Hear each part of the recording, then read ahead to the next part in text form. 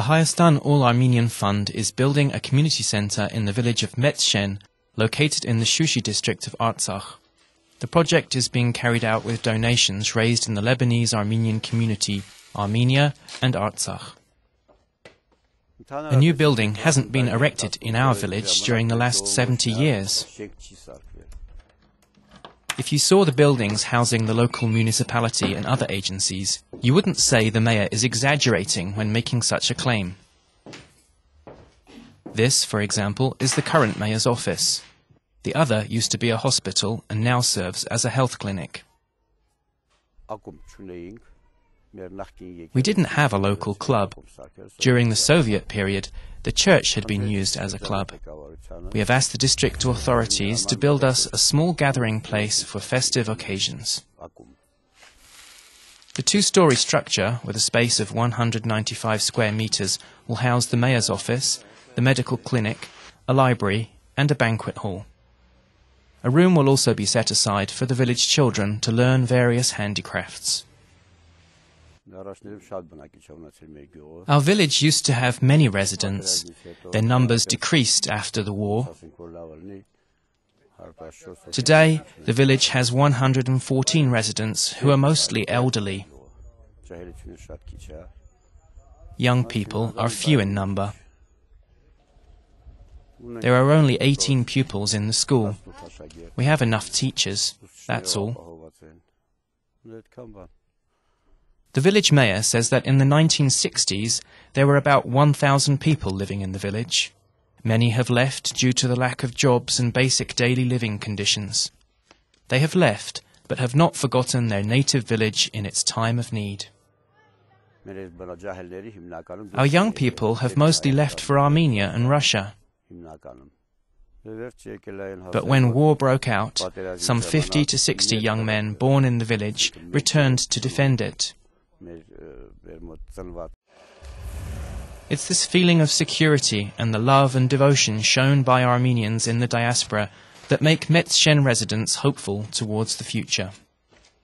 These factors, in combination with projects designed to boost living standards, can only serve to ensure that the village will doubly develop, residents say.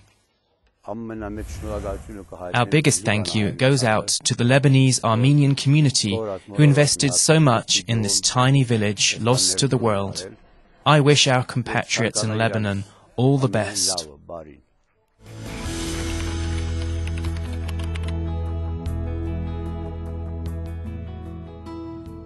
The only one of its kind in Artsakh, the Stepanakert Retirement Home accommodates 100 seniors, many of whom have physical disabilities. In addition, it provides support services to some 150 seniors at their residences. The war forced us to open the home and care for seniors living alone. We have been operating here for 15 years. The place has never been renovated, neither the water system nor the living accommodations. The place needs a complete overhaul. The two wings of the Stepanakert Retirement Home, originally built for other purposes, were last upgraded in 1988.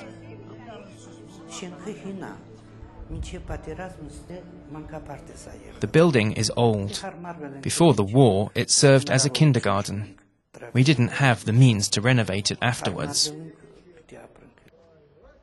Management and staff do their best to compensate for the lack of creature comforts, providing seniors with attentive care and treating them with utmost affection and respect. They never gave up hope that one day a benefactor would show up to resolve the problems faced by those entering their golden years. The showers and toilets are a real necessity for us, since you can't take bedridden seniors to a bathhouse. Once this issue is resolved, we will be able to maintain hygienic conditions for residents right in their rooms.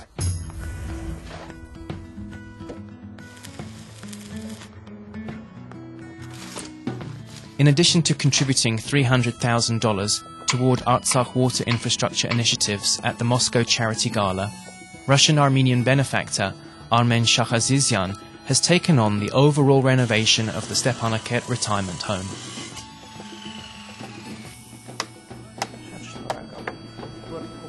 We are very grateful for the attentive care paid to these seniors.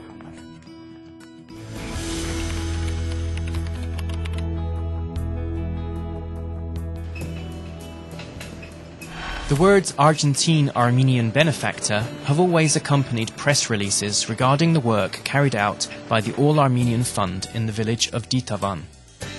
For the past 5 years, Mr. and Mrs. Armen and Nadia Dzerq of Argentina have been closely linked to this border village in Tavush Mars, continuously donating funds to develop Ditavan's infrastructure. After financing construction of the village's community centre, gas and water projects, the Dzerq family have assumed the construction of a new school building. This building now being used dates to the 1950s. Only cosmetic repairs have been done to it over the years. The never-renovated building can't even accommodate all the classes. To make classroom instruction on a one-shift basis, village and school administrators came up with a temporary solution 20 years ago. In the past, many pupils attended classes. There were 2 shifts. About 20 years ago, 4 ramshackle trailers were attached to the structure for additional instruction space, and classes became 1 shift. These trailers are extremely uncomfortable and vulnerable to the elements. They can neither be cooled nor heated. Principal Hakhverdian believes such a situation wholly justifies the building of a new school.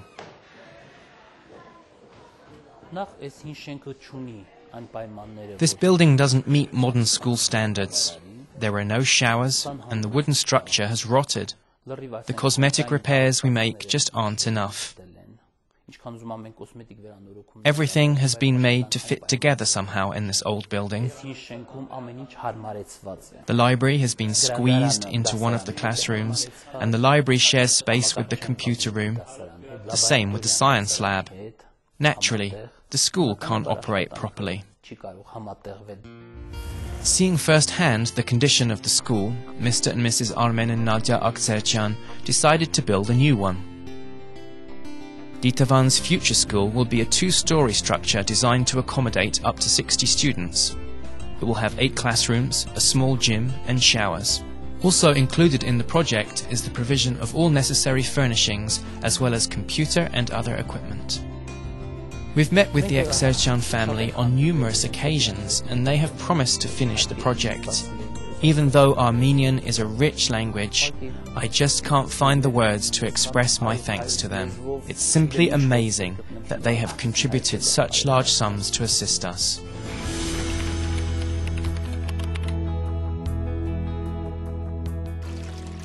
It's no secret that water is the first important prerequisite for agricultural development. No wonder that the All-Armenian Fund started to tackle this issue with its Tavush Rural Development Initiative. With financial assistance from the Hauts-de-Seine General Council, France, the Ijevan main canal and pumping station were completely renovated and new water pipes were installed for the region's villages.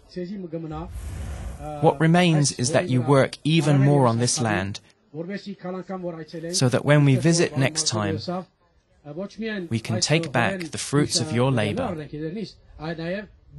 The work is up to you, but we stand together with you.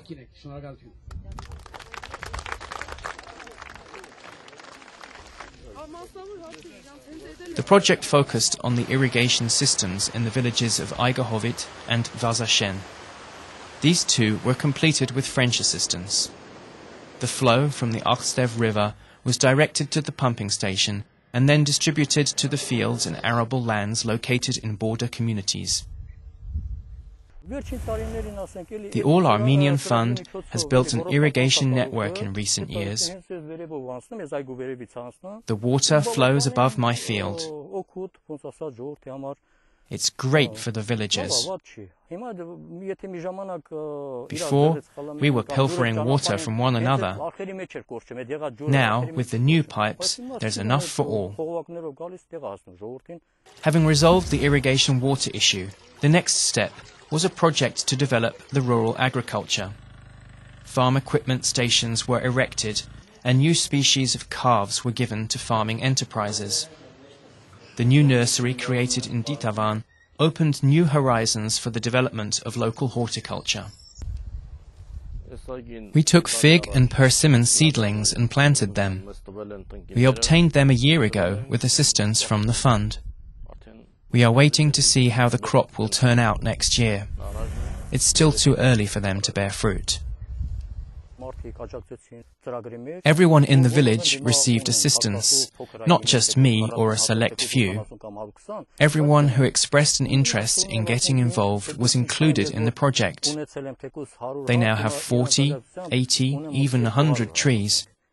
I had about 100 myself and increased the number to 200 with their help. It'll pay off in the next few years. Some exotic species were also imported from countries with similar climes to that of Tavush.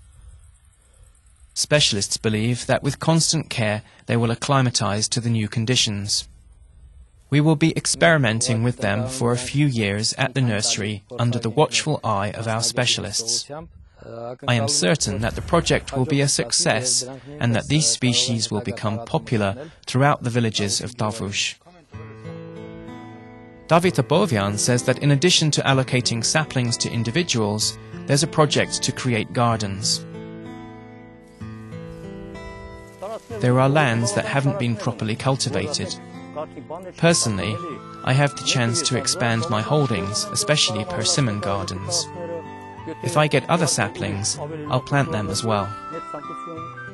Aknakpur gardener Vachik Harutyunyan is pleased with the results and principles of the fund's project created through French-Armenian collaboration. In my view, this is a great project that significantly assists the people. Today, you could have given 40,000 to 50,000 to someone to be eaten in one gulp. But a garden always grows and gets bigger. We will always remember the French and those who brought the saplings. It's a wonderful project. I don't know what others think, but this is my opinion. The Hand in Hand program is a unique monthly feature that showcases the projects and accomplishments of the All-Armenia Fund. It allows Armenians the world over to see exactly how their contributions are being used for the benefit of the people of Armenia and Artsakh. Every contribution, whenever made, assists in the development of Armenia and Artsakh. Contributions can be made any time and at any hour. It is you who decides.